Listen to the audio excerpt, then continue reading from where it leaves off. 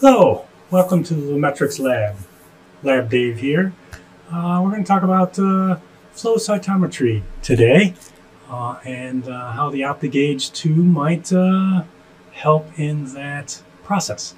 So on the bench here and underneath the OG2 probe we have a slide. The slide has a central channel. That's kind of a very thin white line. And then it has two Y junctions that spread out on both the input end and the output end. And that is where liquid is injected and mixed in the channel or is flowed through the channel. And what we're looking at right now on the screen is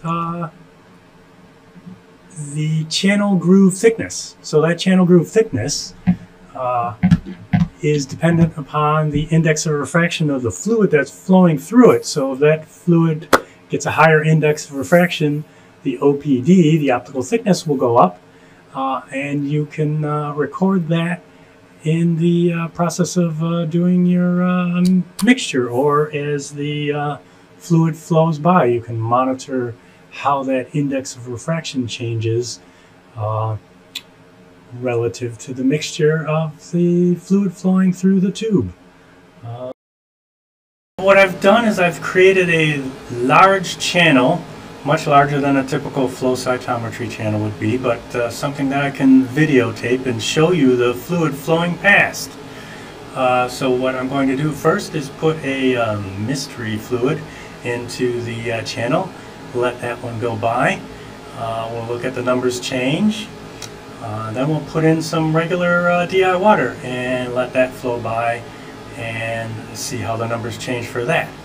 So we're starting with air, so the channel has air in it, and the optical thickness is 366. Put in the first fluid. Hopefully we can get just a single drop in there. Oh, I moved it.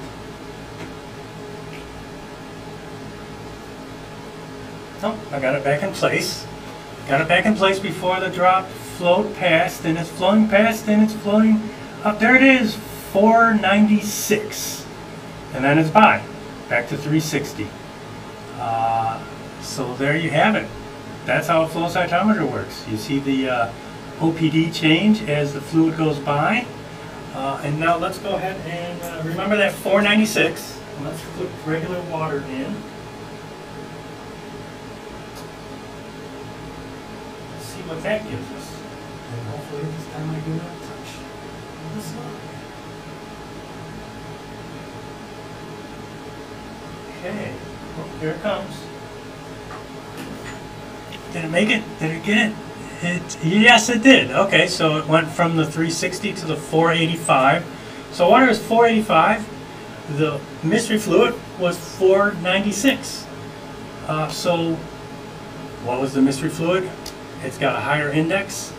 That's a good hint. All right, it's isopropyl alcohol. So you can see, if you look at isopropyl alcohol and water, they look like clear liquids. But the OptiGauge has no problem telling the difference between the two by looking at the actual OPD of the two solutions in the same channel. That's basically how flow cytometry works. You see an index of refraction change by an OPD change, and that OPD change is different for any particular fluid that goes through the channel. Alright, quick demo of how flow cytometry actually works with a fluid flowing past. Thanks for hanging out, and I'll see you next video.